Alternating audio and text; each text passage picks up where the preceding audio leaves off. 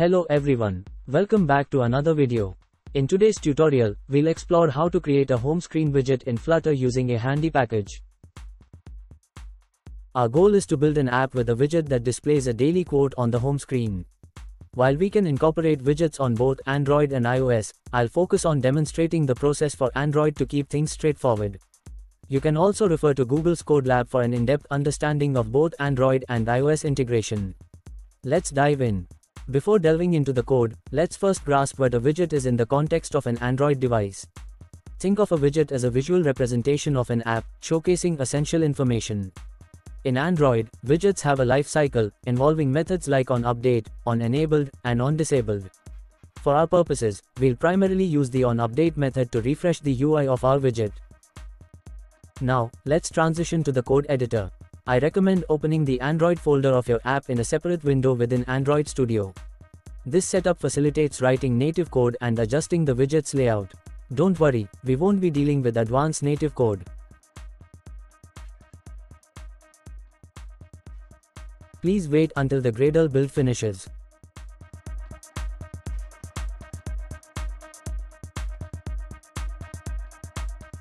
If you also face this type of error, then run flutter clean command once, and then try again to sync Gradle files.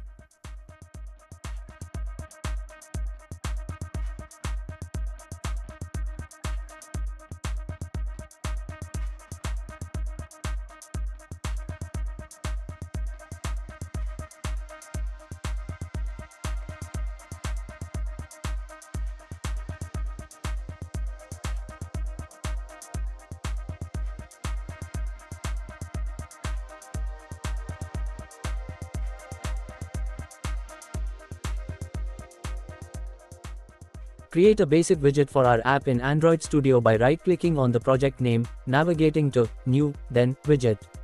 Fill in the details, specifying the maximum and minimum cells for the widget size on the home screen.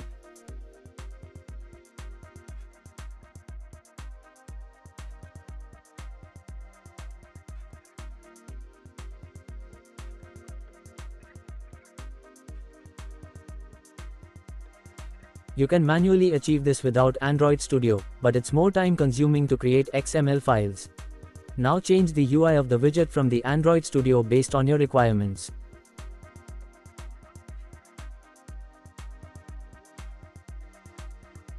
And remove this method as we don't need it. Run the app, and you'll notice a Widgets option available.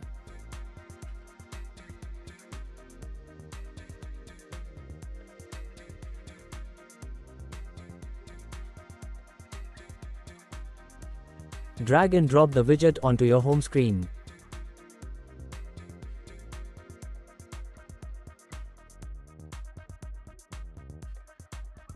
Voila! Our first widget is ready. Now, let's explore how to share data between our Flutter code and the widget using the home screen package. This package provides a shared preference for storing data from the Flutter side. We can then read this data in native Android code and update the UI accordingly. Shared preferences is a form of local storage in Android, storing key-value pair data. For simplicity, we won't use any state management. First, fetch the quote from the API on a button click, update the home screen widget to display the new quote. Add a text widget at the center of the screen to showcase the quote and author name. Upon clicking the floating action button, the API call retrieves a new quote, updating the variable.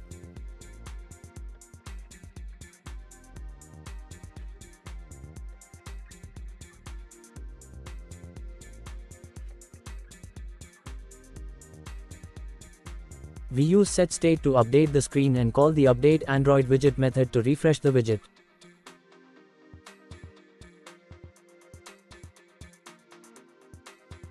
This method sets the quote in the home widget shared preference object, which provides data on the Android side. Now call the update method to trigger the UI update for the widget, calling the onUpdate method in Android. Here we need to pass the class name of our widget which we have created earlier. When we call this update method, this onUpdate method of Android will be called, and our data will be retrieved from the shared preference.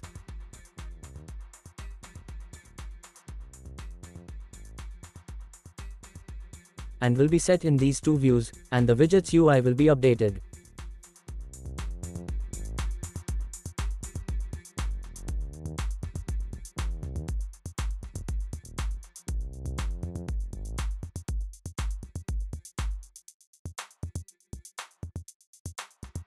If you'd like to see automatic code refreshing every 24 hours or understand how to track if the app was opened by clicking the widget, please comment below.